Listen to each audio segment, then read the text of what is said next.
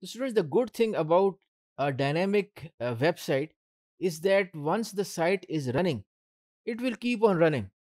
It does not require a lot of intervention and maintenance, because as the data is loaded in the database, or if the data changes in the database, that is reflected in the dynamic pages. But still, you have to look at certain aspects of maintaining and keeping your website up to date. And what are those things? I will look at this over here. So you see that these are some of the things you have to be looking at. Okay. And then of course testing also, because there is no such thing as an unchanged or constant website in today's domain. The time of the static websites is gone. Even if it's a static website, it requires certain updates, it requires certain changes over the period of time. It is never ever completely static. There may be some of them, but that is not a rule. So let's look at this more detail. So managing your website from afar, from a distance. Now, usually it is the ISP who is performing, their people are accessing the database and maintaining the website along with the database, which is, of course, not with reference to the application. Remember that. Few people have full access to their website. Few people.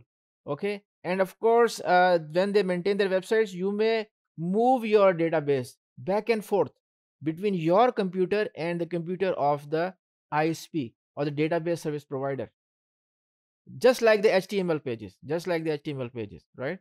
So if you are maintaining your own website, now there are two things over here. Number one is that you may be moving your database back and forth between your ISP or the database service provider and your computer. That works for small databases, for example, Microsoft Access. In other cases, what you might be doing is you might be accessing the database at the ISP. When the database is very large, it may not be movable. So you are making changes over that database by accessing your ISP for large databases like Oracle. Differences are there. So database housekeeping, DSP performs the routine routine backup. Okay, it could be a daily, fine. But the thing is that there may be many cases which I have listed over here, in which you might be interested and you might be required and you might need to do the backup on your own. Okay, not leaving it on the ISP or the database service provider. ISP as in internet service provider. Now, say for example, you are a university and it is the registration time and the students are registering for the courses, adding and dropping courses, right? Now, in that case, it is not wise to wait for a whole day to make a backup while the system might crash for some reason. So, looking at hourly backup, right? Or you may want to place the backup at a certain location. You would not like the backup to be with your ISP, the DSP, but you want the backup taken at your end and then locating that backup somewhere else for reliability reasons. That is one thing more. And of course, if you are taking the backup by, say it's the guest book, and you take the backup by moving the guest book, okay, and moving an empty database over there, that might create link failure.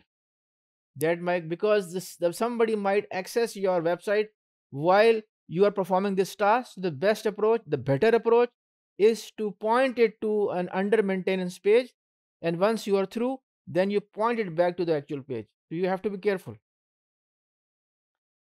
Why careful? Because you don't want the disarray in your website to be notified to you by somebody else, because once you are on the internet, your typing mistakes, your erroneous data, your whatever you have placed, that becomes public. And it is not good.